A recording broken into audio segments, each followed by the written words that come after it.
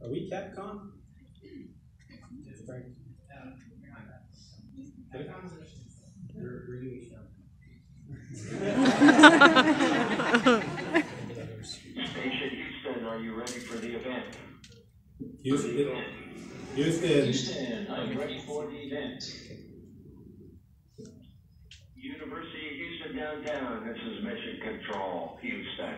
Please call station for a voice check. Station, this is the University of Houston downtown. How do you hear me? University of Houston downtown, welcome to the International Space Station. I hear you loud and clear. How about me?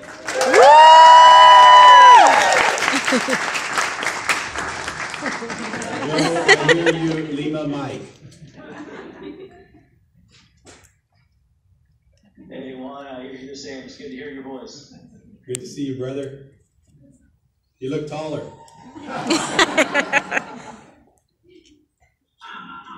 Yeah, it's the wonders of being in space, but it'll all change when I get back home. Okay, wonderful. Well, I'm going to turn it over now to our faculty member, Franklin Allaire, and to conduct the rest of this program. Again, thank you so much for being part of the University of Houston downtown, and we'll talk when you get back. And Sinaida's here.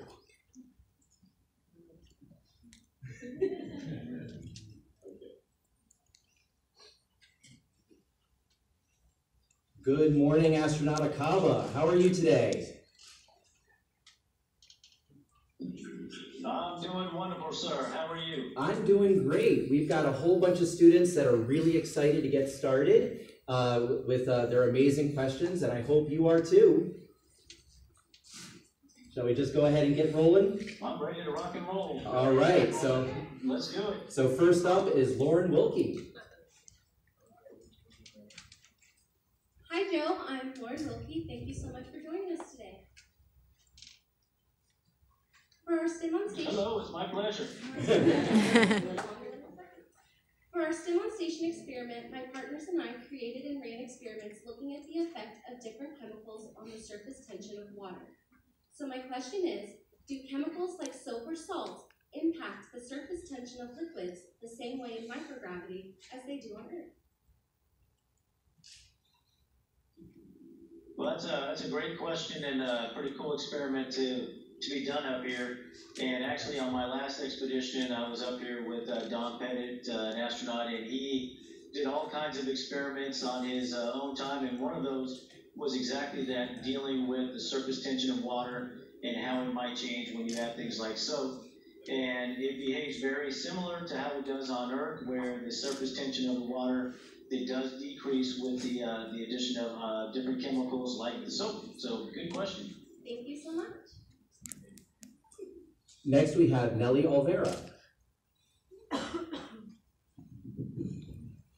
Hi Joe, my question for you is, how did your family react when you told them that you got accepted to the astronaut program? Well, it was a long time ago, but I think they were probably as shocked as I was. So they probably didn't believe me when I first told them. Just like a lot of my friends, if you were to talk to Dr. Munoz there, and folks they knew me beforehand, I think they were all shocked to see that I got accepted. So it was a great time in my life, a wonderful experience, and I was just so happy to share it with my family and friends. Thank you for sharing. Next we have Melvin Rivas. Hello, Joe. Melvin Rivas here. Hope you're doing well. I'm a teacher candidate myself. And I have the following question for you. Your mission aboard the space station will be ending in a couple of weeks. How does it feel returning to Earth after being in space? And how long does it take to readjust when you get back to Earth? Hey there. It's very interesting when you get back. It's amazing on how your body forgets what gravity feels like. Even on my shuttle flight, only being gone for about 13 days, when we re-entered and got back, re-entered the atmosphere, got back to Earth, it was amazing how heavy my head felt. Books that we had to hold on to, just your arms, everything felt super, super heavy. So gravity is real, it does work, and it's quite force. And it you know, depending on what you mean, how long it takes to recover, for me, the first 24 hours, I feel terrible. As my equilibrium is kind of getting readjusted. But within a week, I was feeling great, able to drive a car. So again, the body is amazing on how we can adapt to a different environment so quickly. Okay, thank you for sharing that information.